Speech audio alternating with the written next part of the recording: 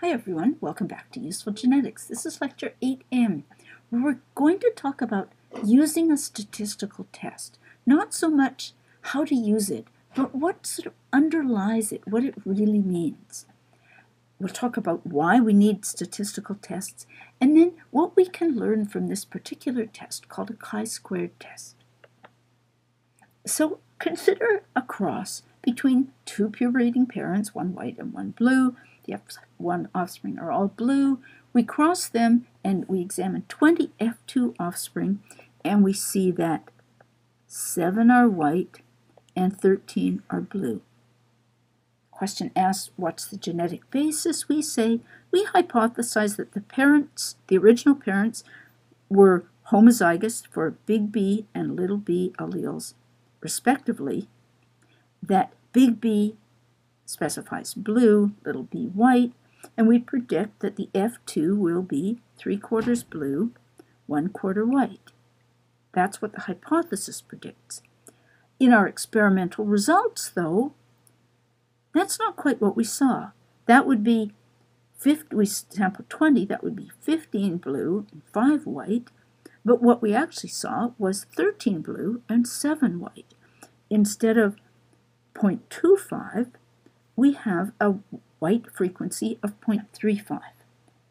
Is that good enough? Is our hypothesis right? Can we decide? Well, we're going to think this through in some detail. So our hypothesis predicts this value.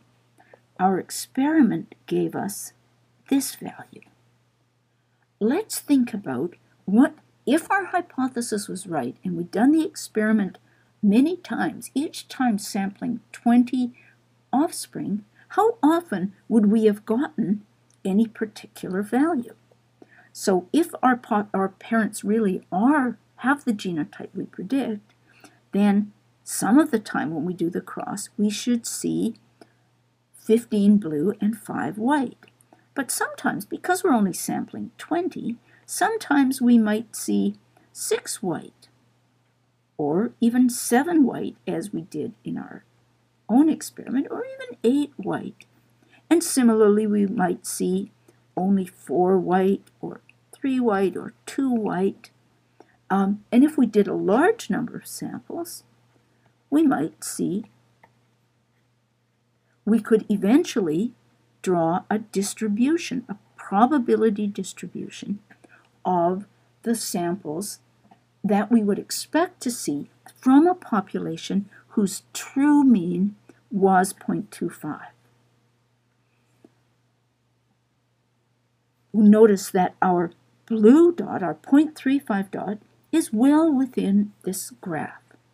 Now, I've done this sort of semi-qualitatively, but we can make it more rigorous by applying a statistical test called a chi-squared test.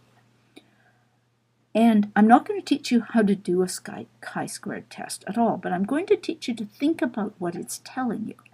So I used the chi-squared test app on the website provided by the GraphPad software company. They make statistical software.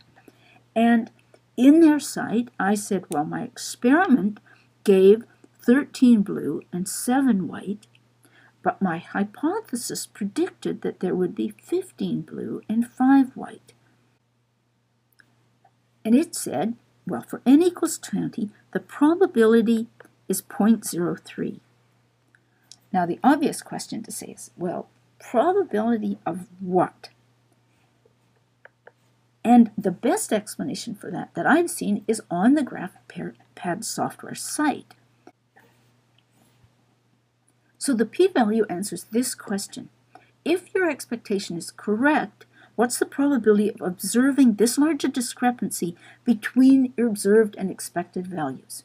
So in this case, we can change it. If the big B and little b alleles in the parents cause the phenotypes of the F2, we expected 1/4 white. What's the probability of getting 7 white out of 20? The p-value tells us p equals 0.03. The site tells us a small p-value is evidence that your expectation was wrong.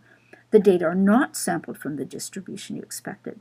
A large p-value says, yes, this probability is entirely consistent with this real distribution.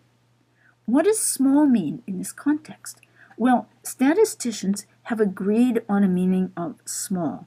The cutoff is p has to be less than 0.05 for you to say that your observed result is inconsistent with the expectation from your hypothesis.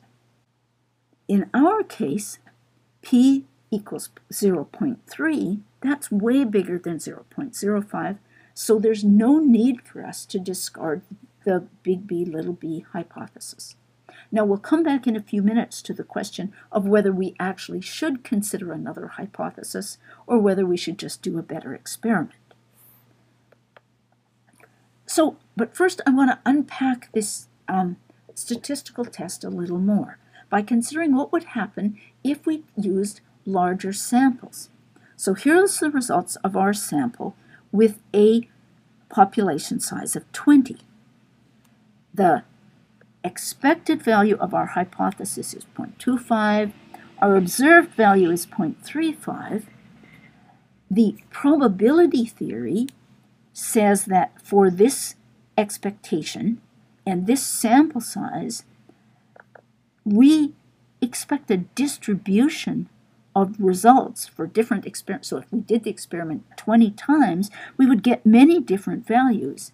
And 30% of the time, our answer would lie within this range. So we say, okay, we shouldn't discard our hypothesis.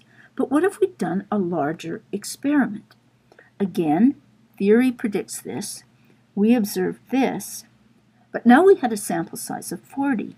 Now probability theory says that the distribution is going to be narrower. Given that the real mean is 0.25, now our observed result is getting a little closer to the edge. But the chi-squares test still tells us, no, this is close enough. There's still a 14% chance of getting this result if the true value of the population is this. Well, what if we did a bigger study? What if we did 100? There's ours. Now, probability theory says, well, the distribution's going to be fairly narrow, and the chance of getting 0.35 as your result, if you'd used a sample size of 100, is quite small. P is now less than 0.05, and we should discard our hypothesis. At least our hypothesis is not supported by the data, and we should discard it. Finally, if we had a sample size of 200, there's that, the distribution will now be quite narrow if the true mean is 0.25, and we should definitely discard our hypothesis that this sample came from a population with that mean. Now, I'm going to show these figures again, drawing something different. I want to think about now what we should do about this result. It could be that our hypothesis is wrong, but we can't tell because our sample size was just too small. Or it could be that our hypothesis was correct, and our small sample size gave us a somewhat misleading number. So here's our result with sample size of 20. There's the distribution.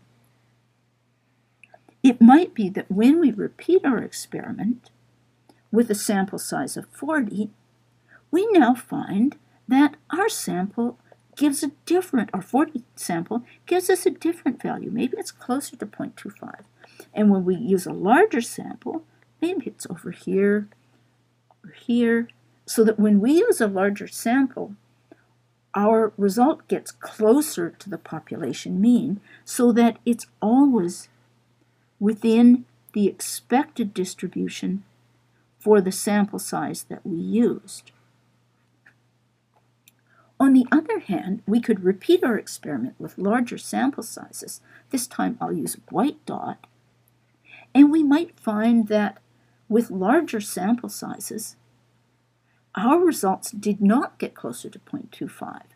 Maybe they got closer to 0.4 or even 0.5. And at that point, we would definitely say we should discard our hypothesis and look for a new hypothesis. Because our data, now we have a larger sample size, our data are very inconsistent with our hypothesis. When you do an experiment with only a small sample size, you don't know whether your results fall into the category of we need to do bigger sample sizes to show that our result does not match our hypothesis, or if we do bigger sample sizes, we'll find that our hypothesis was right after all.